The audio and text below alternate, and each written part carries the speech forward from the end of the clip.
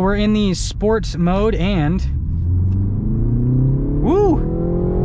Hey everyone, it's Ben Hardy here, and in today's video, we're going to be going over the all-new BMW 330i. Before we get into this video though, a huge shout out and thank you to the BMW of Pleasant Grove, Utah for giving me some time with this 330i. I'm going to include a link to their inventory in the description down below so you can check out what they have currently. And by the way, they've got quite a few of these in stock right now. And so something that I would like to mention in this video is they do have a lease special going on, and the only reason that the BMW of Pleasant Grove is able to offer this lease special is because unlike other BMW dealers, they do not charge markups on their vehicles. So if you're interested in one, like I said, link to their inventory in the description down below. Just make sure to ask for Brendan. And then on a side note, if you want to save time and money the next time you purchase a car, link to my car buying guide in the description down below. Let's get into it.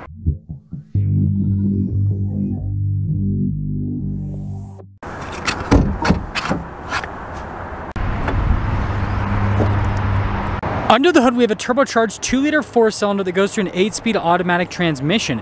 Fuel economy is 24 around town and then 33 on the highway, with power outputs being 255 horsepower and then 295 pound-feet of torque. Now, before we go over the front end, I do want to mention, if you want to see more videos just like this, then I recommend you subscribe because I post content every single day. So starting off with the hood, you can see super distinctive lines there on either side, and then you've got the BMW logo in the center, and this blue color looks so cool. And then coming down below, you guys can see really cool daytime running lights there with the LED headlamps. And then yes, this doesn't have the massive front grille that like the BMW M3 has, so it just looks a little bit more normal in my opinion. I love all the blacked out accenting on the grille as well, and if blue's not your thing and you want to be more of a normie, they got black, they got white, they got all the colors, but like this is the color to get. You want something bright. And yeah, putting it all together, the 3 Series just looks so good. Coming around the side here, tire wheel setup is 225/40/19 in the front and over in the rear as well. And what you notice with this car is the wheels are all blacked out, which looks really cool. And then you got the red brake caliper, which actually contrasts very nicely to the blue paint. We've got these cool blacked out mirrors, and then notice the trim around the windows is all blacked out, but then the door handles are body painted. And then taking a look at the side of the 3 Series, again, it's pretty simplistic with the design, and I think that it just works. So here's our key fob. We have our unlock function, our lock function, the opening here for the trunk, and nothing there on the back, so just pop this open. And then popping inside, something that's pretty impressive with the 3 Series is it's actually relatively large from a storage space perspective in the trunk. Obviously, this isn't a huge sedan, so don't expect that you can fit a boat back here, but you can fit quite a bit. And then when you're all done, just plop. And then popping over to the rear, I love the taillights here on the new 3 Series. Those look so cool while they're illuminated. And then we've got this little black spoiler here at the top. And then you can see here with the badges, you got like your 330i badge, the BMW badge, and then your xDrive badge as well. Parking sensors on the bottom portion. And then look at the exhaust tips and the diffuser. Pretty neat. And yeah, I mean, altogether, just such a good looking car with the blue and everything. Now with the door panel in the rear, you guys can see you've got really nice padding here, and then down below you're gonna rest your arm. Pretty normal setup with the window control and the door handle. I do like the speakers here for the Harman Kardon sound system. Those look nice. We've got some nice stitching here in the leather seats. Notice they're perforated all down the center portion. Legroom here in the back is fantastic. We got a little storage pocket right there.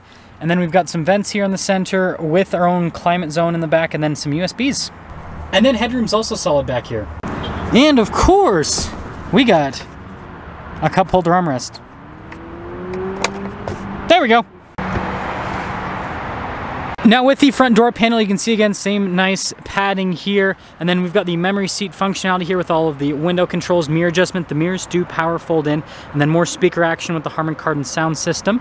And then you can see we do have blind spot monitoring in the mirrors on top of that. Now with the front seat, notice the contrasted stitching, and then you can see perforated all down the center portion of the seat. And then we've got all of our power adjustments here on the side, and then we got a little M logo. Pretty cool pedal layout here at the bottom, and notice another M logo. BMW's going hard with that right now. And then we've got all of our light controls right here, and then I love the look of the vent.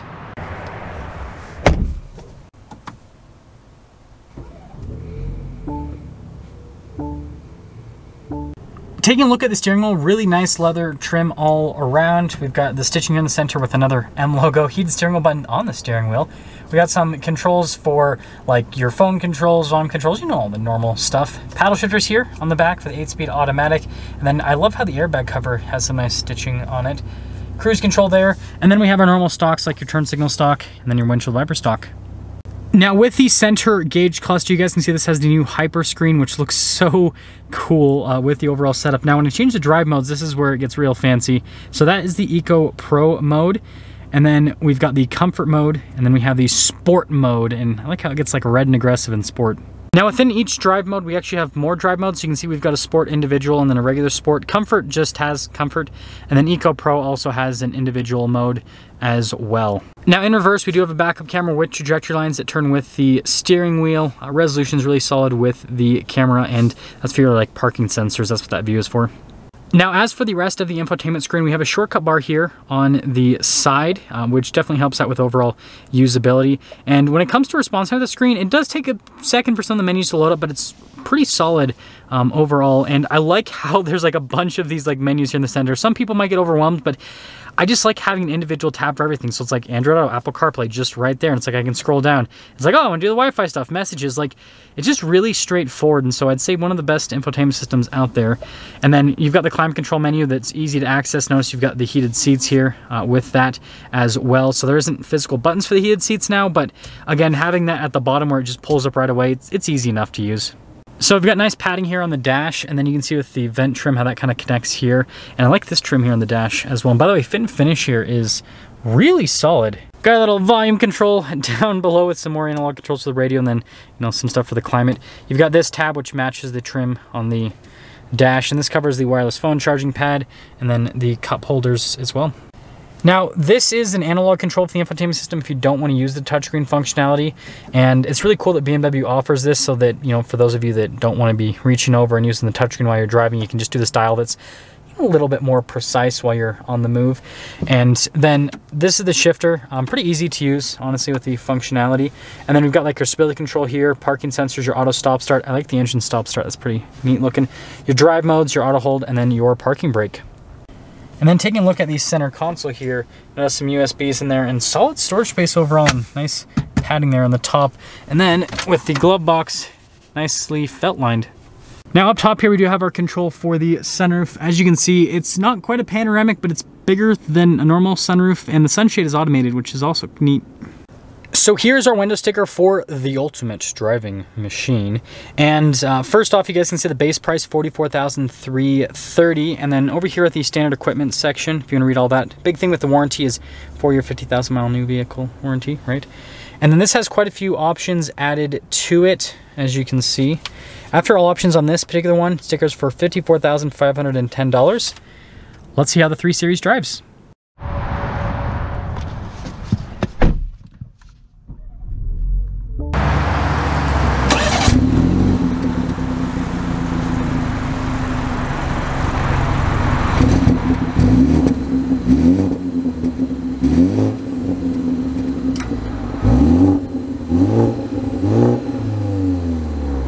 Well, let's talk about visibility before we set off. Here's your visibility of the hood, both of the mirrors, which do have blind spot monitoring, and then throughout the rest of the rear. And let's set off. Setting off in the 330i. Now, I have driven the new M340i, and so I'll make some comparisons between the cars, because I'm sure that some of you are going to wonder if you should spend the extra money that you have to spend on an M340i, because I'm pretty sure that like the base price on the M340i is pretty much what this costs fully loaded. So that's obviously an interesting question to answer.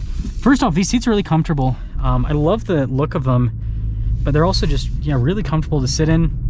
Transmission super responsive in normal BMW fashion, and we're gonna put the tripod down now rather than later.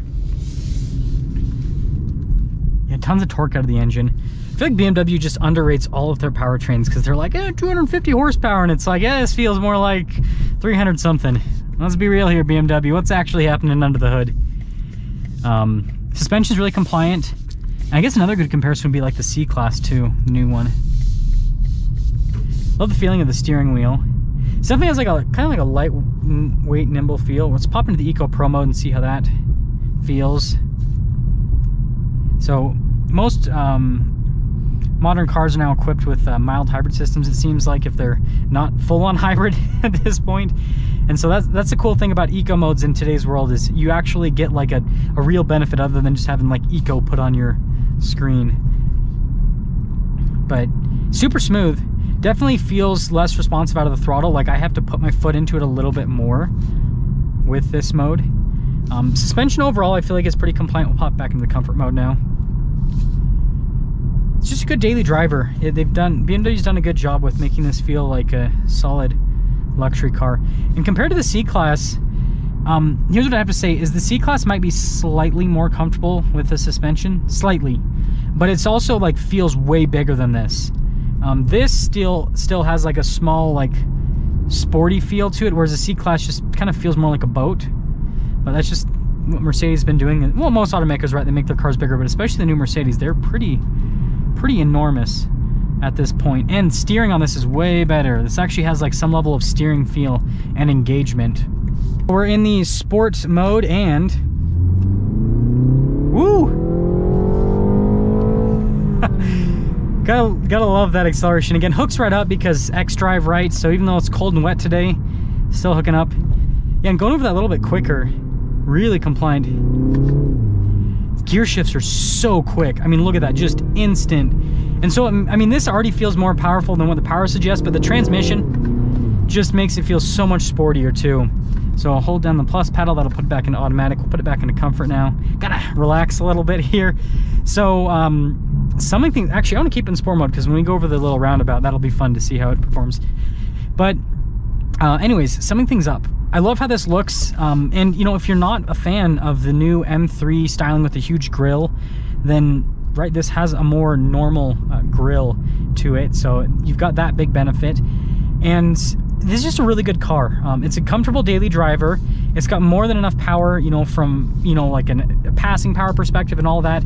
And then it also is, it's economical. It gets good fuel economy, right? It's not a huge, you know, engine, and so you can still get decent fuel economy. I mean, this doesn't even have a full tank, and it's showing me over 400 miles of driving range. So that is pretty impressive. And then it's also fun to drive. And I don't think you can say the same thing for like an A4 or the new C-Class, because they're okay, but this actually, again, it's got BMW handling dynamics. Like, look at this. It's just like the steering feel, the handling, everything. It's the best of everything. You get like a very nice luxury car experience, and then you also get razor sharp handling, and it's really good. So yeah, I think that out of the new Audi A4 and the C-Class, I would pick this. And then in terms of the M330i, if you want the extra power, then yeah, go for that. But I feel like this is just enough for like a daily commute. And, you know, I'm not saying the M340i is not worth it, but like this is so much less expensive than the M340i that I drove. Sorry, Brendan, I love your car, but this is so much less expensive that I kind of lean towards this for most buyers. I think this is probably gonna be the route to go. That's gonna sum things up with our video on this 330i. Again, a huge shout out and thank you to the BMW of Pleasant Grove, Utah for giving me some time with this car. Check out the info in the description down below. As for Brendan, I'll see you.